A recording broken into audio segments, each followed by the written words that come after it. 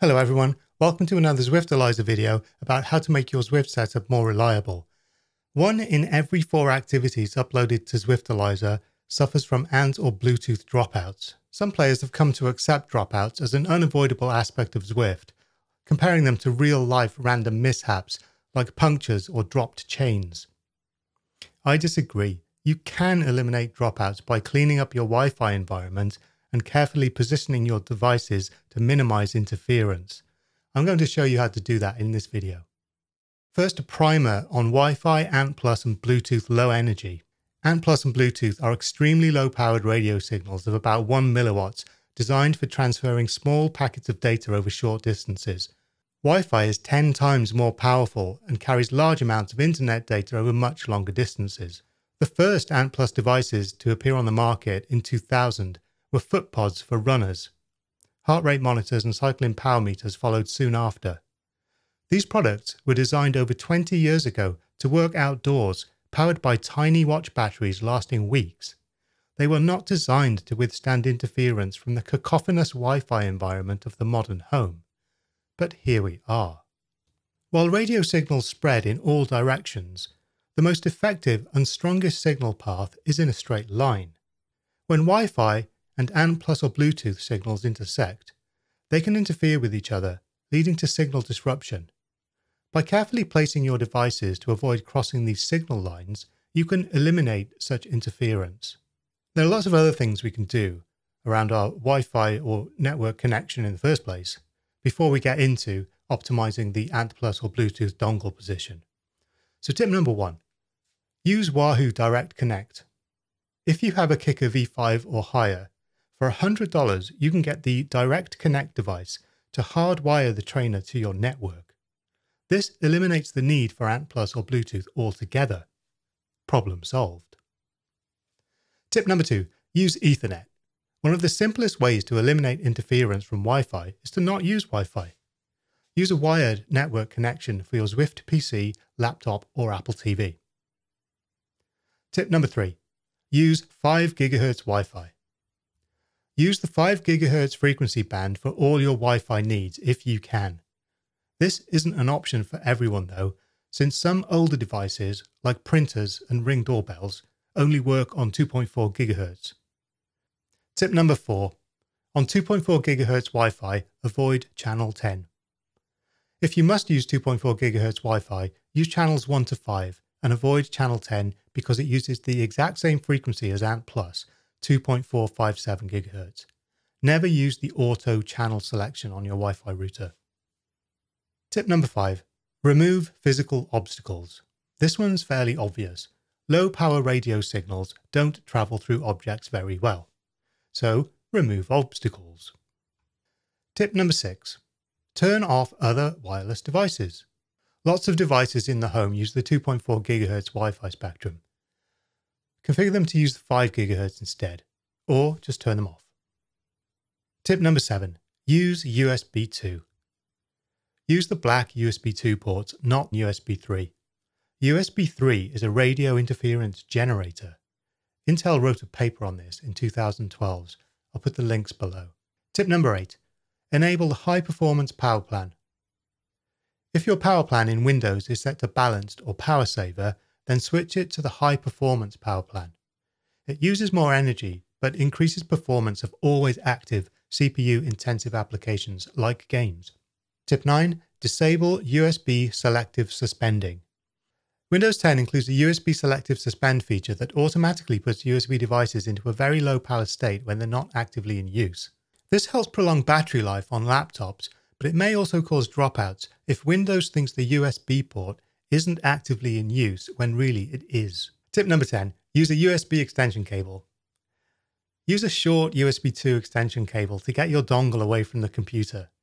The main reason this works is because you're moving the ANT+ or Bluetooth stick away from the Wi-Fi receiver. A basic shielded cable is all you need. There's no speed benefit of using USB 3 or an active cable, but there's no harm either. Tip number 11. Always use your laptop plugged in. If you're using a laptop, always plug it in. Don't run on battery power. You'll never get the full performance on battery.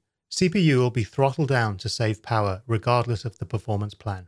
Tip number 12. Disable old ANT+ protocols on TACX Neo.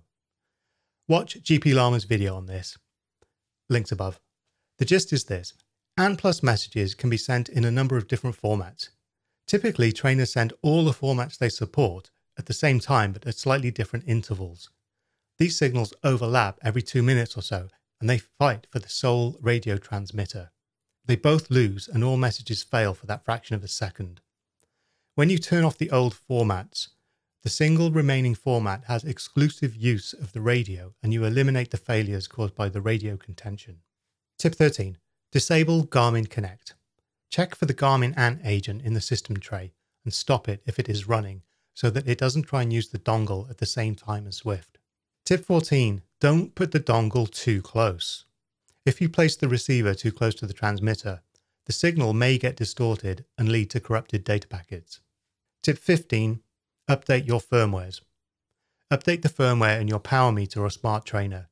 Newer firmwares may have improvements for device pairing, newer ANT+ and Bluetooth profiles, and options for turning off older profiles. Tip 16. Avoid sweat. Sweat kills electronics.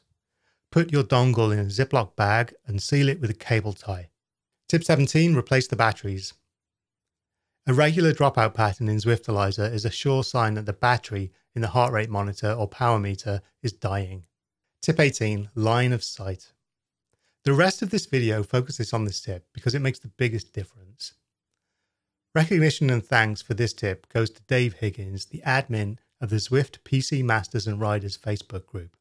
Ensure that the ANT+ and Bluetooth devices have direct line of sight to the dongle and that the lines do not overlap with the line of sight from your Wi-Fi router and Wi-Fi devices.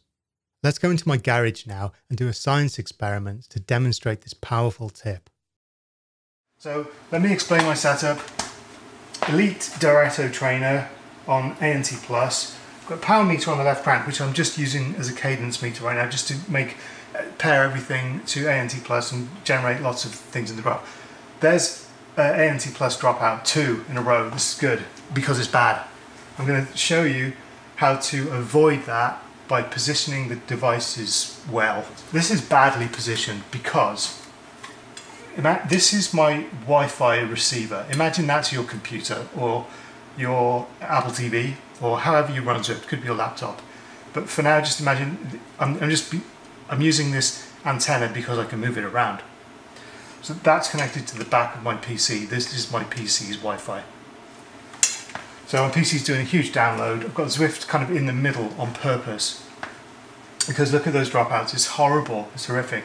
That would be, you'd lose the pack, you'd get dropped in a race. That's game over. So what I'm trying to demonstrate is how you fix this. The reason it's so bad right now is I'm crossing the streams on purpose. The Wi-Fi, imagine the direct line from this to where my router is, my router in behind this wall. I've just put this light here so you can imagine this line coming straight through here. This is my Wi-Fi signal. And now my ANT+ signal is crossing the line. I'm wearing a heart rate monitor strap. It's going to that dongle over there. Here it is. It's just dangling off the side of my desk.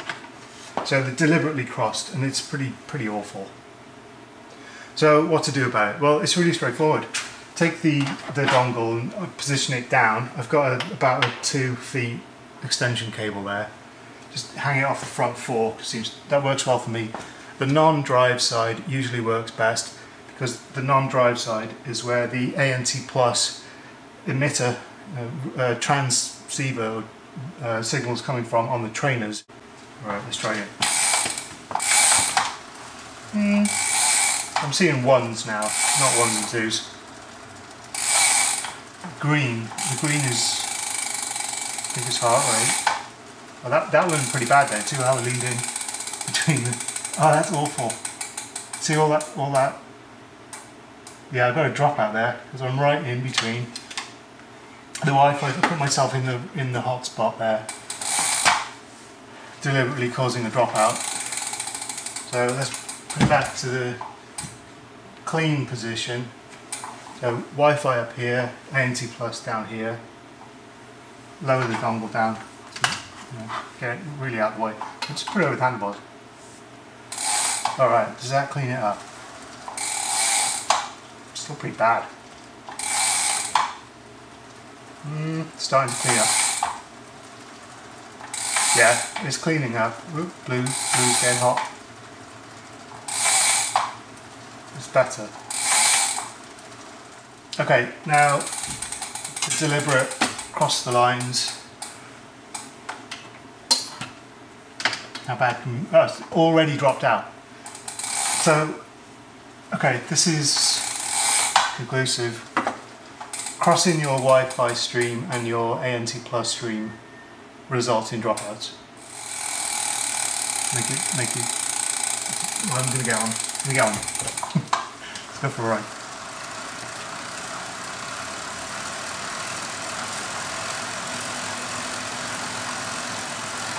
Alright, this is horrible. Dropping out all over the place.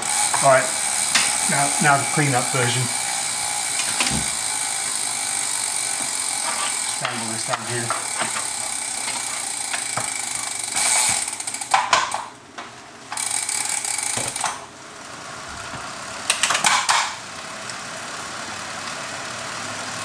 Alright, that's cleaning already. Maybe that's out of the way.